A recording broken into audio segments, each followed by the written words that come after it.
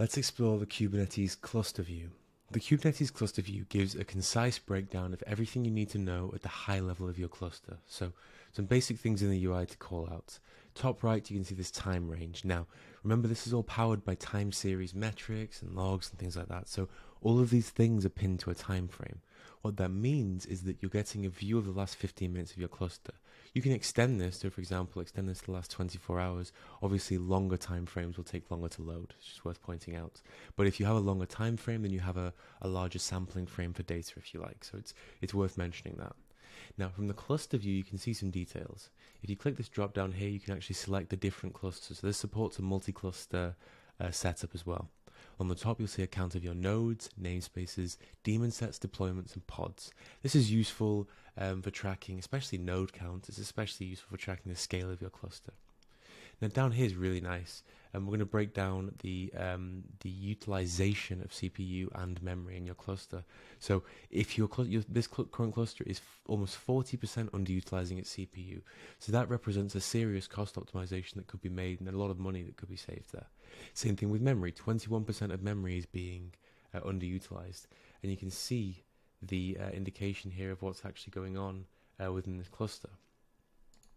This is really important because it allows you to break down what's actually going on in terms of the utilization, because it's very common for Kubernetes applications to request a lot more than they need to be safe, but that safety comes at a cost, and it's important to track that cost.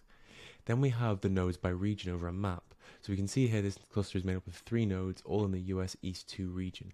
If you have a multi-region Kubernetes cluster, then this is so powerful because it enables you to test your balancing across different zones and different regions. So that's really, really nice. And finally, you can see the versions of your EKS in this case, or the Kubernetes daemon set versions that are on the nodes, or the kubelets, shall I say.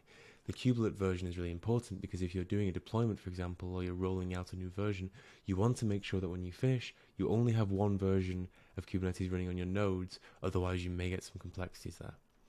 As we move down, we can see a breakdown of some of the pods. So we can see here that we have a pod quality of service. So quality of service indicates whether it declares its resources or not, and what will happen in certain scaling events. Generally speaking, it's good to avoid best effort pods if you can. If you select this here, you actually get a really nice breakdown of all of the pods that meet this criteria. And then by selecting any of these, you can actually jump into the pods view, which we'll explore in a later video. Then you get the status of the pods, so all of these are running successfully. However, you may get some that are pending or failed, which is really important. And of course, if you do have failed pods, then you'll see, and pending pods as well, you'll see reasons for that. So that gives you some idea of why things are hanging. Most commonly, pods are hanging because there's no node to deploy them to. So this is a really good way of visualizing that. Now, I mentioned above that this dashboard is great for cost optimization. It goes into a lot of detail here. So, for example, you can actually you can look at the top most CPU-intensive apps and memory-intensive apps. We can see that the currency service is very, very intensive, and the Prometheus server that's running on this cluster is also taking up a lot of memory. Then we have the top CPU-intensive nodes. There's only 3 nodes. This will appear, obviously, but you can see that they're using 51% of their capacity here. Same thing with memory-intensive nodes. We can see that 31% of the memory intensity have been used by this one node. Same thing with disk as well. So this gives you a very high level, very clear view of what's going on at the top level of your cluster. And in subsequent videos, we'll dive into the node view and the pods view and explore how to get into the detail of each individual service that's running in your cluster.